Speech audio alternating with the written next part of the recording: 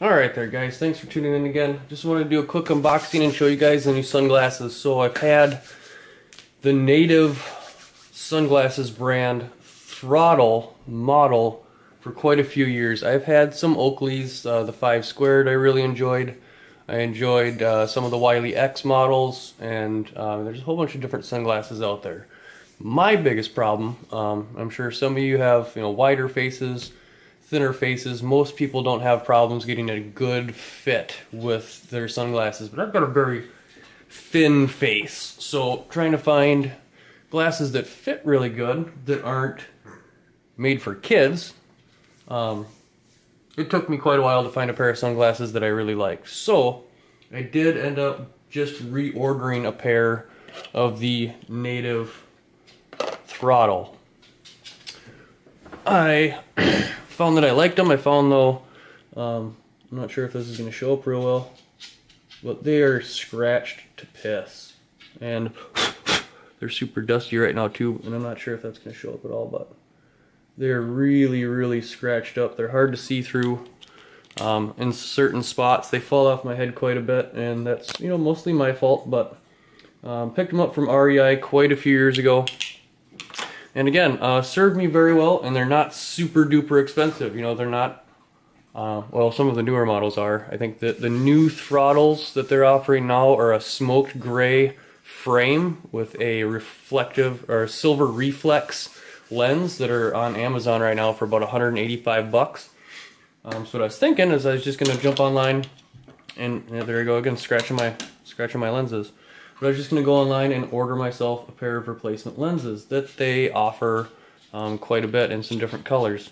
So what I found when I logged on, when I jumped online, is that the replacement lenses are about $50 to $60 for a set of lenses. And even from Native on Amazon, a new pair of throttles, the exact same model, and the model here is, I'm not sure whose sticker that is, but the throttle, that's not correct. I actually got this brand new pair of throttles for $65. So for an extra $15, I got a brand new pair of Native sunglasses. Here's the, I'm going to give you a little sticker, give you their warranty, and give you a nice little carrying case, lens wipe, whatever.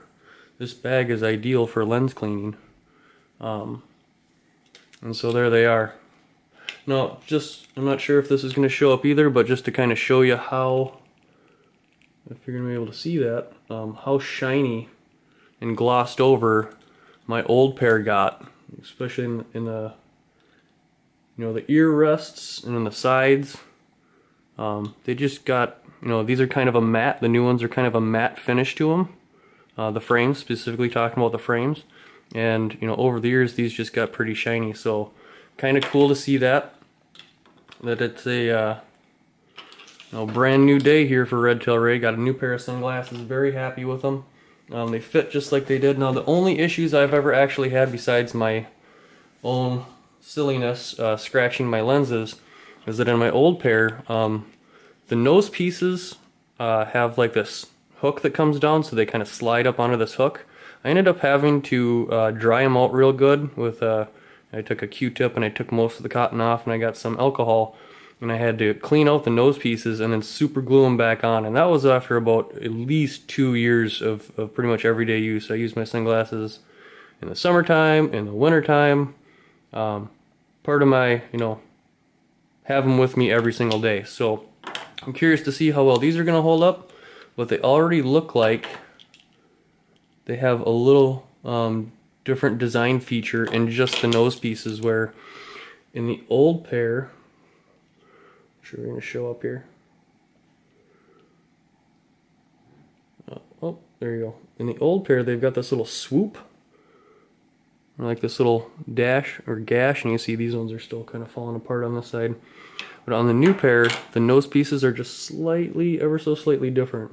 They're a little bit bigger, they don't have that little swoop in them, and they seem to be, just side by side, they don't seem to be as curved. Maybe that's just after so much use, they get their own curvature as they bend and, form to your face. But super stoked about those. It's kind of a necessity.